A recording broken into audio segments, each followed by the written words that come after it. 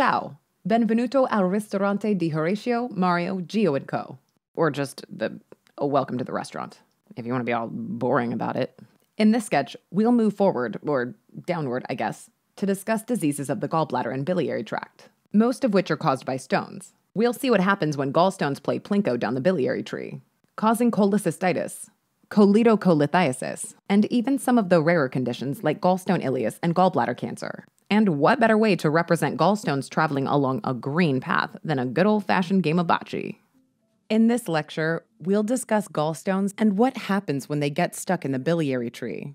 In these patient scenarios, you'll see words like colicky, right upper quadrant pain, fever, jaundice, pollino, wrinkly, senile, Italian, fools. That's right, friends. We're talking bocce. Gallstones are solidifications of the liquid bile that develop in the gallbladder. See that green outpouching to the left of the bocce court? It's meant to evoke an image of the gallbladder, sending a short cystic duct over to the hepatic duct, thus forming the common bile duct that carries bile to the sphincter of Oddi at the duodenum. Usually, we represent gallstones with sea gallstones, like the ones in the back there. In this scene, however, stones are going to take the form of bocce balls, just rolling down that bile tract. Gallstones can be classified by their main ingredient, cholesterol, as in cholesterol stones, or bilirubin, also known as pigmented stones. Cholesterol stones are yellow, kind of like yellow butter, and pigmented stones are black or brown in color. And you should recognize that cute little guy in the back there. It's our recurring and undeniably cute bilirubin billy goat. Aw. Leash and collar if conjugated. Off the leash and wreaking havoc if unconjugated. You know the drill. Alas, non tutte le ciambelle riescono col buco, as they say. Instead of just rolling down the tract, sometimes gallstones get caught, and sometimes they even cause some inflammation. Yeah, these bocce balls are going to be flying all over the place, tripping waiters and injuring patrons. It just wasn't the best place to put a bocce ball court. First, let's head over to Il Ristorante, where our first course will include a quick discussion about what gallstones are and how you even form them in the first place. Starting with cholesterol stones. Just think of your favorite fatty, cheesy Italian dish. So much cheese. That feeling of cholesterol coursing through your veins. So good. Well, all that cholesterol has to go somewhere. In a normal, healthy person, cholesterol is stored and processed by the liver before being sent throughout the circulation on those little floaty lipoprotein thingies. VLDL, LDL, and the like. Check out our statins video in SketchyPharm for a very necessarily steampunk-themed discussion about the normal fate of cholesterol in the body. A small amount of cholesterol, it turns out, is removed from the body as a component of bile. Some of this cholesterol takes the form of bile salts, an amphipathic form of cholesterol that aids fat digestion in the GI tract. Cholesterol is converted to bile salts in the liver via the enzyme 7-alpha hydroxylase.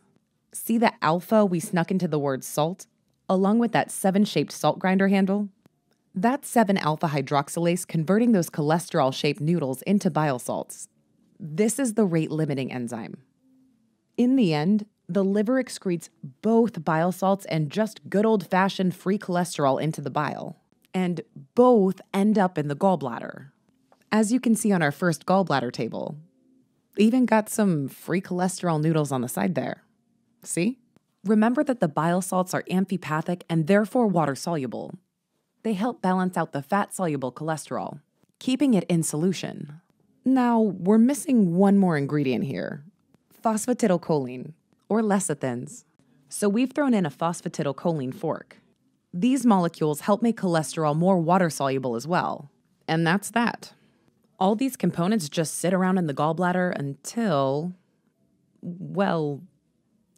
this happens, I guess. Cholesterol stones form when there's an excessive amount of cholesterol compared to the amount of these soluble bile salts. Cholesterol becomes supersaturated and crashes out of solution. One extra large order of cholesterol. Coming right up. How did all of this cholesterol get here, though? Well, there are many risk factors for gallstones, but the classic ones are called the 4 Fs. Fat, fertile, 40, female. All of which are embodied by our overweight, 40-something female patron who's obviously had one or multiple past pregnancies. It's easiest to think of these collectively as high estrogen states. Hence the jewelry with our recurring female hormone symbol. As she raises her pudgy finger, demanding yet another order of cholesterol-laden noodles, notice that she's directing her order over to the liver. This is to remind you that estrogens increase the biosynthesis of cholesterol by upregulating HMG-CoA reductase activity in the liver. That's right, the liver doesn't just process and store cholesterol, it can make its own as well. In this scene, when you think of cholesterol synthesis, think of a gooey pot of cheesy noodle synthesis. And HMG-CoA reductase? Well, just take a look. Horatio Mario and Giovanni & Co. Ristorante, for that authentic homemade cholesterol taste. So, in summation, fat, fertile, 40 female means more estrogen, which activates cholesterol synthesis, causing more cholesterol to be excreted into bile, and therefore an increased risk of gallstones. All right, instead of cholesterol production, the next mechanism of stone formation involves gallbladder motility. You see that lady over at the takeout window? On her green gallbladder-themed Vespa, those deflated tires represent decreased gallbladder motility, thus promoting bile stasis. Normally, the gallbladder actively reabsorbs water from bile, as depicted by the fluid draining from the bottom of this dilapidated bilemobile. Thus, if your gallbladder gets lazy and lets cholesterol sit there and get all concentrated, bam! Campa cavallo calebra crescia. Cholesterol starts to precipitate. There are numerous conditions that result in bile stasis. During pregnancy, for example, gallbladder motility slows due to all that extra progesterone floating around. How about somatostatin analog administration? In the setting of acromegaly, for instance, when you're trying to put a stop to excessive growth hormone activity. Well, turns out somatostatin puts a stop to gallbladder contraction as well. That's not a to-go bag, by the way. That's a TPN bag. Total parenteral nutrition, or TPN, is another risk factor for developing gallstones, especially in children. The mechanism is multifactorial, but think of it this way. If you have a catheter sending nutrients straight to the circulation, the GI tract gets kinda bored and sleepy. The gallbladder has no stimulus to contract, and voila, bile stasis leading to cholesterol gallstones. All right, it's time to talk briefly about pigment stones, which occur much less frequently than those pesky yellow ones. As we said before, pigmented stones consist primarily of bilirubin, represented by the billy goat in the back there. These stones come in two colors, black and brown. Black stones are made from intravascular hemolysis. Therefore, you should generally consider pigmented stones only in patients with diseases that predispose them to excessive hemolysis, such as hemoglobinopathies like thalassemias and sickle cell disease, RBC enzyme deficiencies such as G6PD deficiency, and RBC structural disorders like hereditary spherocytosis. When RBCs hemolyze, the hemoglobin inside breaks down and eventually forms conjugated bilirubin. Similar to cholesterol stones, too much bilirubin and not enough bile salts will cause the bilirubin to precipitate, forming a pigmented stone. Brown stones, on the other hand, are the result of infection within the biliary tree. See all that inflammation in the biliary bocce court? Bacteria deconjugate bilirubin, so these brown stones are comprised of unconjugated bilirubin, hence the unleashed goat without a collar. I'd say these were just usual goat antics, but look at those beady little goat eyes. He knows what he's doing. Some kind of pre-planned goat vengeance. Finally, and kind of mysteriously, Crohn's disease also increases your risk for gallstones. As we learned earlier in the GI unit, Crohn's is an inflammatory bowel disease that causes cobblestoning and skip lesions throughout the GI tract. So whenever you see skipped areas of cobblestones, think Crohn's. While the mechanism is unclear, it's been shown that patients with Crohn's disease involving the ileum or with surgical resection of the ileum have higher levels of bilirubin in the bile, compared to Crohn's patients with the more normal ileum. What the? So we put the cobblestones under the uncoordinated pigmented stone dude. Other mechanisms, such as reduced GI bile salt resorption and decreased gallbladder motility, have also been proposed, but the evidence is not yet conclusive. Whatever the cause, Stones occur twice as often in patients with Crohn's disease, and they're frequently pigmented. The vast majority of gallstones don't cause any trouble for their owners. When they do cause symptoms, however, the classic presentation consists of waxing and waning right upper quadrant or epigastric pain, typically worse after a large or fatty meal. It's kind of like Bradino over here, right in the middle of that plate of cannolis when that acute epigastric pain sets in. You see, when all those fatty acids reach the duodenum, CCK is released, which stimulates the gallbladder to contract. But if it contracts against a stone lodged in the opening, it can cause some serious pain. This characteristic sensation is known as biliary colic.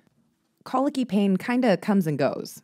It intensifies during contraction of the gallbladder against the obstructed duct and resolves if the stone gets unstuck.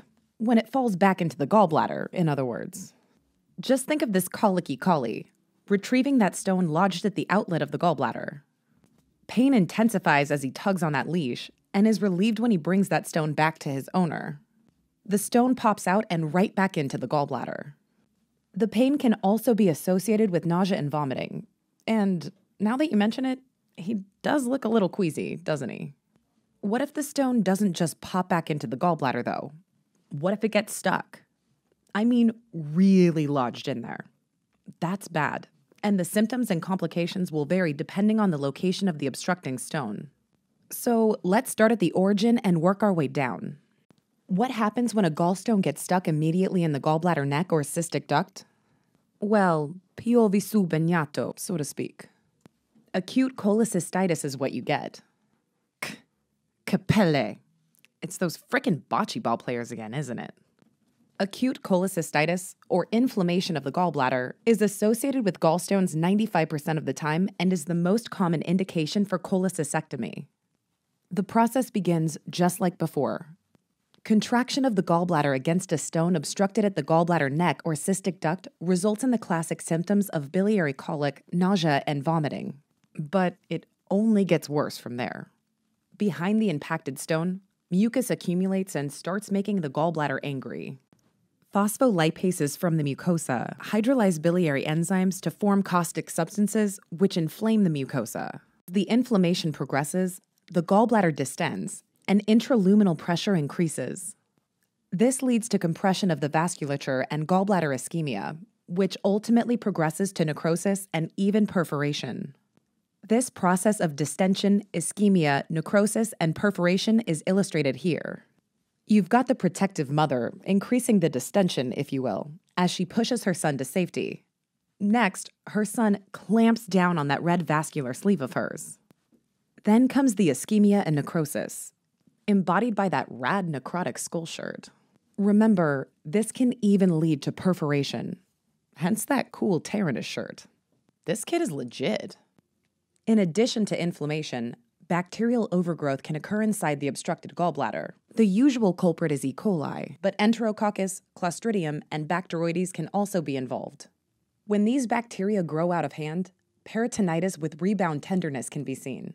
This tends to be a rare occurrence and more likely to happen after gallbladder rupture, which is also a rare event. The classic physical exam finding in cholecystitis is Murphy's sign. To perform it, first ask the patient to breathe out completely. Then, with your hand digging into the right upper quadrant, ask the patient to take a deep breath. If the patient yelps, winces, or suddenly pauses breathing during this maneuver, you've managed to press on the inflamed gallbladder and generate a positive Murphy sign. Ben fatto.